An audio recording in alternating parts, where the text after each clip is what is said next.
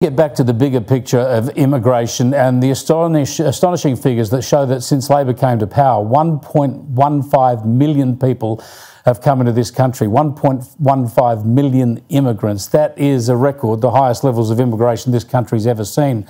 Let's catch up with Macro Business Chief Economist Leith Van Onselen, joining me live from Melbourne. Thanks for talking to us, Leith. You take a bigger interest in these immigration issues than most economists, and you have a different line about it because we always hear from economists and politicians that immigration is good for our economy, and we understand that. But it depends at what level, doesn't it? And especially with a housing crisis and a cost of living crisis, are these numbers too high at the moment?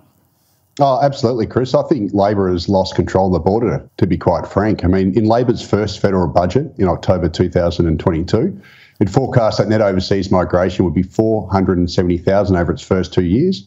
Instead, we've had net overseas migration around 1 million. So that means it's, basically double what Labor thought. And as a result, that is the primary driver of why we have a rental crisis around the country, because we've allowed in an extra 500,000 people roughly. And we haven't built enough houses for them. Obviously, you can't do that when you have such high numbers. And unfortunately, Chris, the data that we've received so far this year suggests that net overseas migration hasn't come down much, if at all.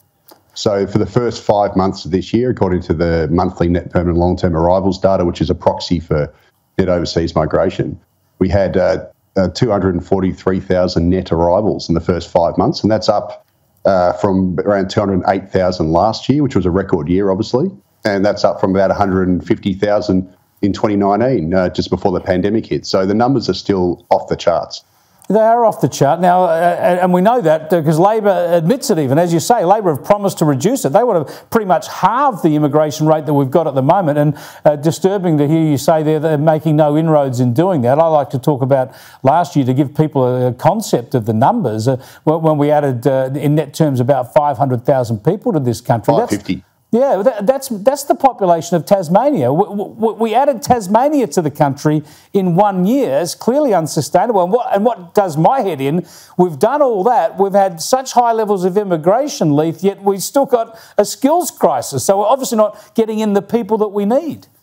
That's right. See, unfortunately, we run what's called, what I call a whack-a-mole migration system. So we try and solve one problem by bringing in people. Often the people we bring in then don't work in the area that they're supposed to. And then you just create other problems. So, the latest one is we need to bring in a whole bunch of builders to help build homes to keep up with this massive immigration that we've got. That's all well and good. But even if we did that, can you imagine if you brought in, say, 500,000 builders? Well, then you're going to create shortages in healthcare and all these other areas because those builders are going to need houses themselves, but also all these other things. And then the solution then will be to bring in more people for that and then all these other areas. And then you end up with a building shortage again. So, the whole system just really needs to be cut right back.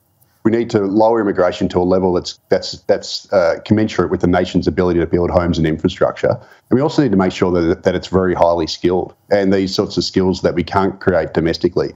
That's the sort of immigration we need. Unfortunately, it's sort of quantity over quality, migration system. It's a worry, and another issue we'll keep track of. I just want to get your thoughts too on the wage growth stats from yesterday. Obviously concerning there that a lot of the wage growth is actually coming through public servants or private providers to large government schemes like the NDIS. So, in fact, while wages are going up, it's all of us taxpayers who seem to be fueling a certain sector of wage earners. Yeah, that's right. Well, I mean, the public sector wage growth was 0.9% for the quarter, and that was actually slightly below the inflation rate, so they're still going backwards. It's also worth pointing out that the public sector wages have actually grown slightly less than private sector since the pandemic began. The bigger problem, Chris, is that we have a private sector economy that's effectively in recession, and the entire economy is being held up by public spending. So just to put some numbers around that, the private sector, the market sector is what economists call it, increased jobs by only 6,000 in the last year, in a population increase of 650,000, and all of Australia's jobs growth pretty much came from government-aligned sectors. So that's pretty unsustainable, if you ask me, and a lot of that's related to, obviously, the NDIS and aged care spending, and that's, obviously taxpayer-funded and not particularly sustainable. All these numbers on immigration and wages show that there's a reckoning ahead, and we haven't started to tackle some of these big issues. Thanks so much for joining us, Leith. I appreciate it. Leith